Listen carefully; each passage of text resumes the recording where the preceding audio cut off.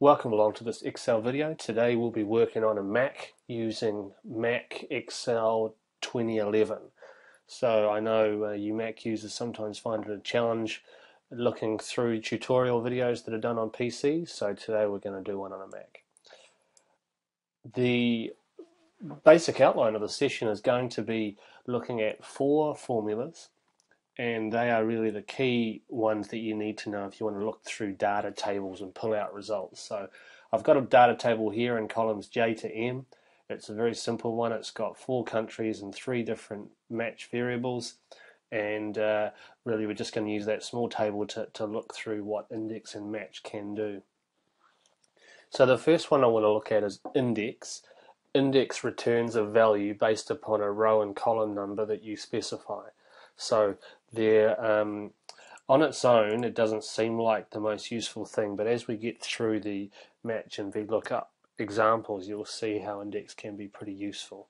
So on the simplest level, we can just use one variable, either row or column in index. So I'm just going to start typing index. As you can see, the formula tip pops up. What's our array?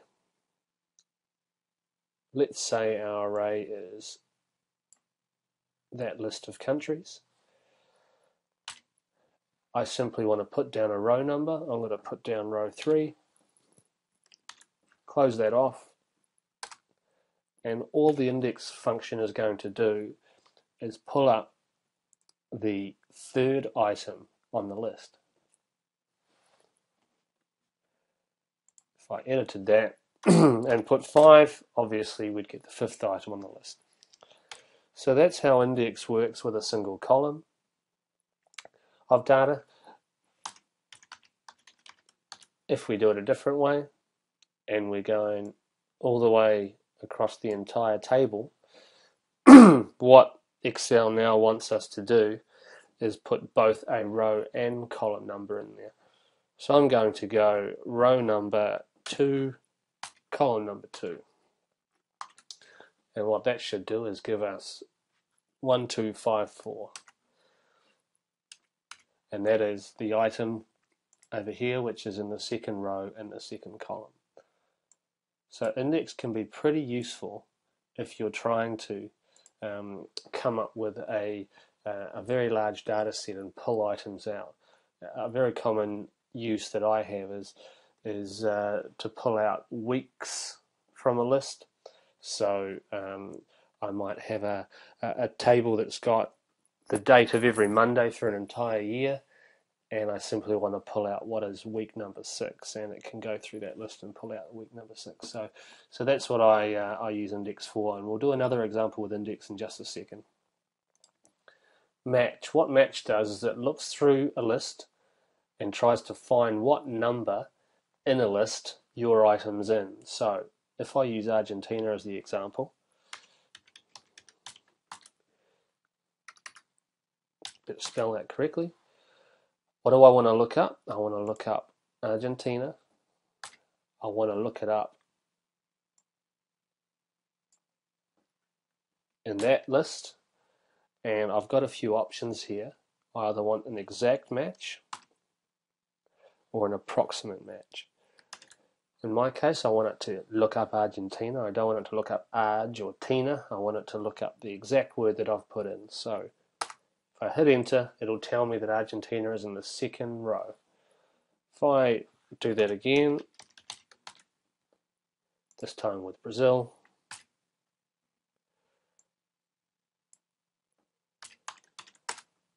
it'll tell me it's the 5th item. So in conjunction with index, this match formula is incredibly powerful. And so I'm going to show you what I mean by that. First thing I want to do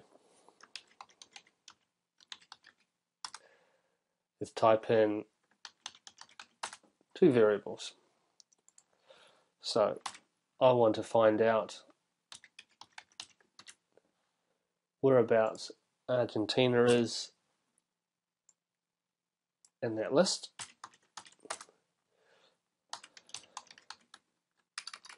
Excuse me.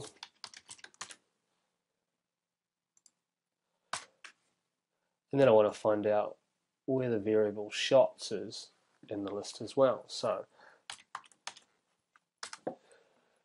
shots is in column 3 of the table, Argentina is in row 2 of the table. So what I can do is I can use those two things to pull out any variable in the table that I like.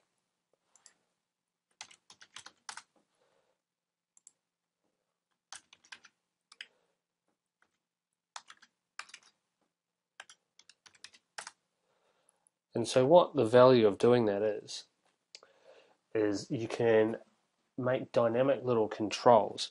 I didn't want to get into this in this video, but I'm halfway there now, so I'm going to do it. Something you can do which is very neat, data validation.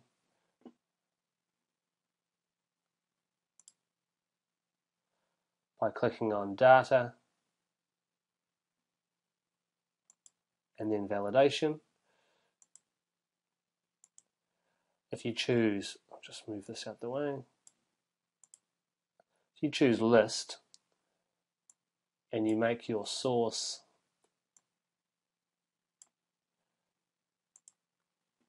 that table there, you've now got a little drop list. I'm just going to do the same for the next one.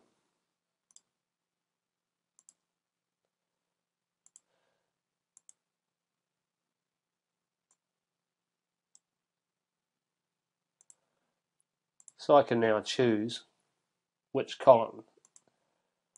So as you can see here, this result is pulling up whatever variable I can pick from my table using those pick lists. So a combination of index and match becomes a really powerful way to set up a control for another user to go and find data inside a table. Alright, next thing we're going to look at is VLookup. What VLookup does is it goes down the first column of the table and it tries to match up your criteria. So we've chosen Argentina, so it's going to go down and find the first row with data in it, and then it's going to go across and pick out whatever values are next to it based upon what we ask. So I want to look up Argentina and pull out these three variables from the table. So VLookup, what do I want to look up? I want to look up the value in A37, and I'm just going to put a $sign in front of that. Where's the table that I want to look up? There it is there. And I want to put $signs in front of that entire range. Now this is the thing that you need to specify when you're doing a VLookup. What column is the answer that you're looking for found in? So in our case, passes is found in column 2. So I'm just going to put a 2. And the range lookup needs to be true or false. False is like, again, my spelling lets me down, excuse me. False is like that exact match that we used before when we were doing the match function. Now if I just drag this across, it's just going to repeat that formula, and we can just do a very slight edit because shots are in column 3 and goals are in column 4.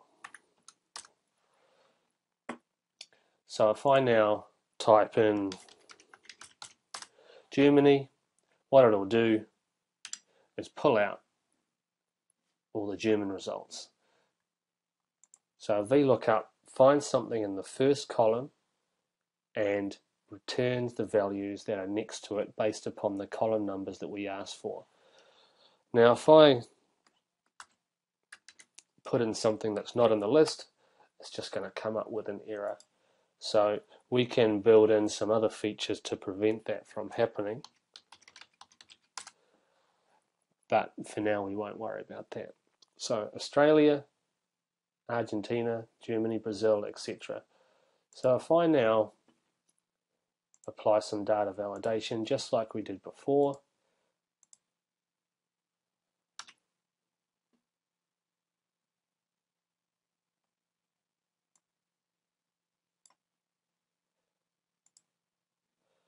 Now we can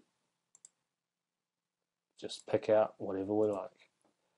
So VLookup, absolutely one of the best functions that you will ever learn if you're working a lot with data tables and trying to pull out results.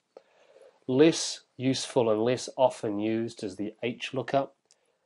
HLookup goes across the top of a table and looks at the column headings and then goes down the number of rows that we ask for. So we can use it, and I sometimes use it in the same way. The syntax of the formula is exactly the same. What's the lookup value? The lookup value is the word passes. Where's the table array that we're looking in?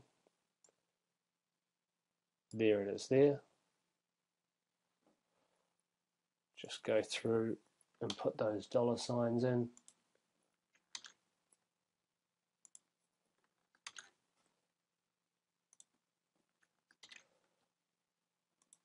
Instead of a column number, this time it wants to know a row number. And so our row number is going to be based upon what country we want to pull the results from. So Brazil is the number that I've put in A43, so I know that that's in 5. False. So if I drag that across, what we'll find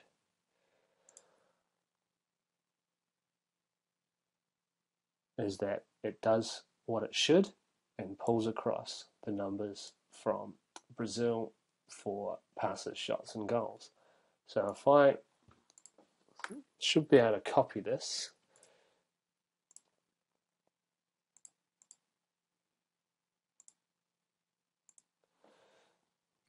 and the validation that we put in this little drop down box is called data validation, should come down with us. Doesn't have a lot of impact because it's not involved in our formula. What I can do is where it's got 5 here,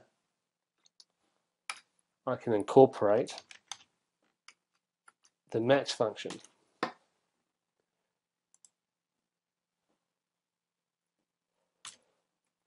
To pull out that same value.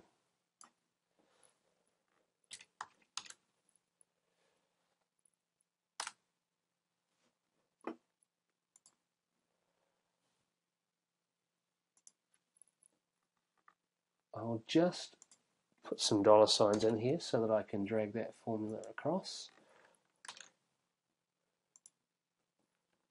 So the dollar signs mean that you can drag formulas around without the row and column references changing. So it's probably the most important thing you can learn in Excel when you're working with formulas is about that. So let's see what happens now. Great, so it knows to use the match function to help it determine which column and which row to look in. So there we are, HLookup, VLookup, index and match. Really absolutely fundamental things that you want to look to master if you are going to be working with data tables and pulling out dashboards and so on. Thanks for coming by. I'm going to bring some more Mac videos along pretty soon. See you next time.